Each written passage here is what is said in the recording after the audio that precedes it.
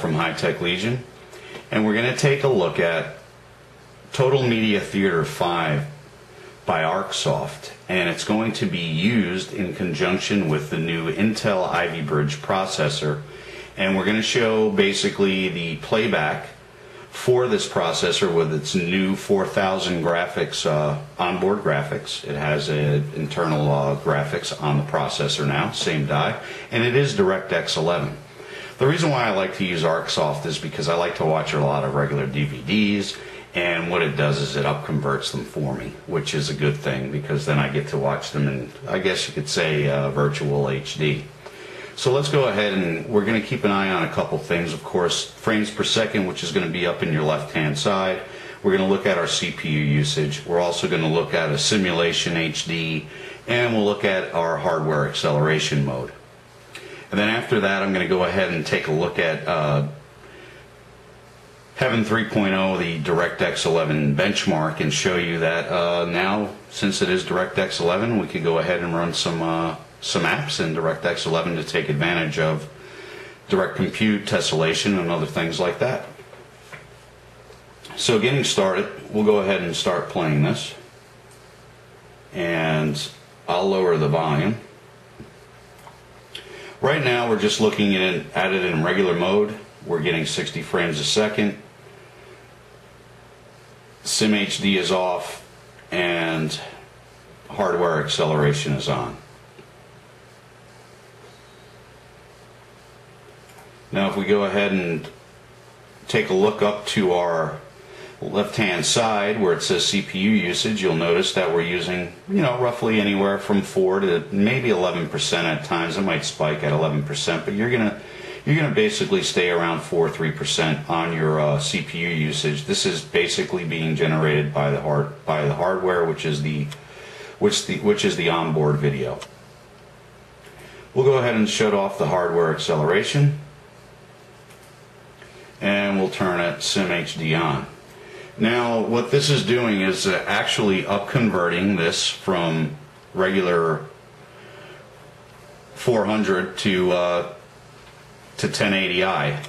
So it's upconverting it to an HD.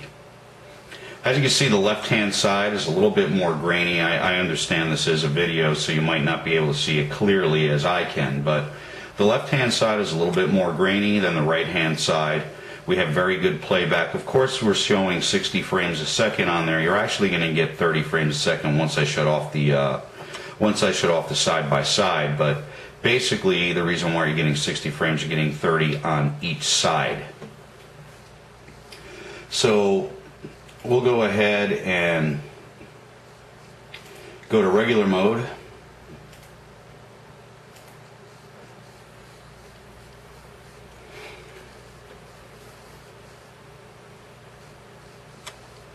And of course, it's going to make a liar out of me. Tested this 3 times. I was getting 30 frames a second, but in any case, we're getting full motion playback. It's being upconverted by Sim HD. If you see the CPU usage, you can see that even without the hardware acceleration, you're still getting minimal CPU usage while you're doing this. So we'll go back and turn the side-by-side on.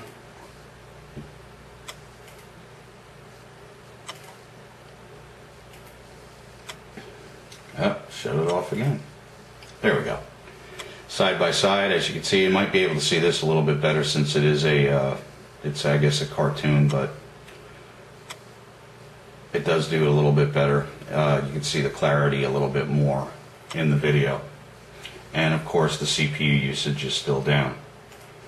Now turning back on the hardware acceleration mode. That's where we're going to get the true play. I'm sorry. As you can see, now we're getting 24 frames a second. We're getting the hardware acceleration. And we're getting smooth playback. Alright. Now that we've looked at that, let's go ahead and show you some DirectX 11 usage. We'll bring up Heaven, turn on some tessellation, Bring the anisotropy down to 2, maybe 2 on the AA. Shut full screen off so I can actually show you what's going on. And we'll run it at 1024 by 768. So it'll take a couple seconds to load.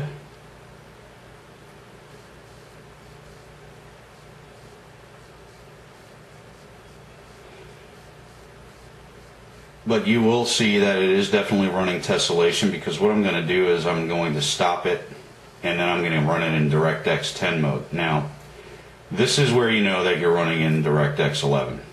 As you can see, the rocks here, they're not flat. You have some shadows coming off the rocks. If you look at the roofs, they're not very flat. Since we only have moderate tessellation, of course, they're barrel roofs. Once you add more tessellation to it, you're going to get a better generation of the, you know, the differences in the barrels, etc. So you turn down tessellation more, you're going to get a flatter look. You turn it up, of course, you're going to get all the eye candy that you want.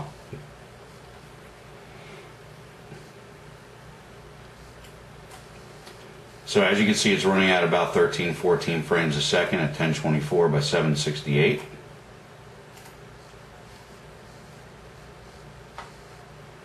We'll go ahead and end the benchmark real quick.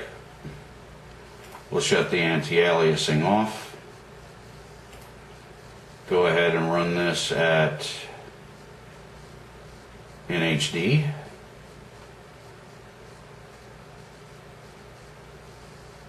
Where's 720? There we go, 720p.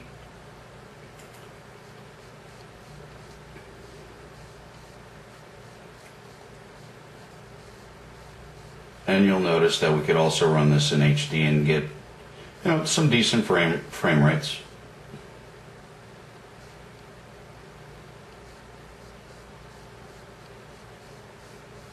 Okay.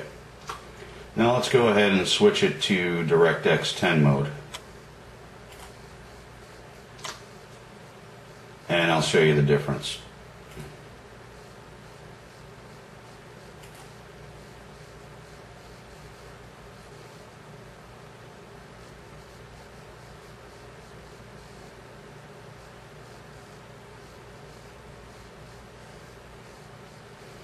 Okay, if you look at the street here, you'll notice that the rocks in the street, they're not raised, there's no shadows. If you look at the building, you'll notice that the barrel roofs are a lot flatter. So there's your difference to show you that this is a DirectX 11 onboard video now. It's not DirectX 10 anymore, and it does work, and you can actually get decent frame rates in an HD quality at 1280 by 720p. Thank you very much. For the full review, please visit www.hightechlegion.com. That has been our quick look of ArcSoft Total Media Theater using the Ivy Bridge platform, and also running a benchmark with tessellation on in DirectX 11 with that same processor with their onboard graphics. Stay thirsty, my friends. Bye-bye. Thank you.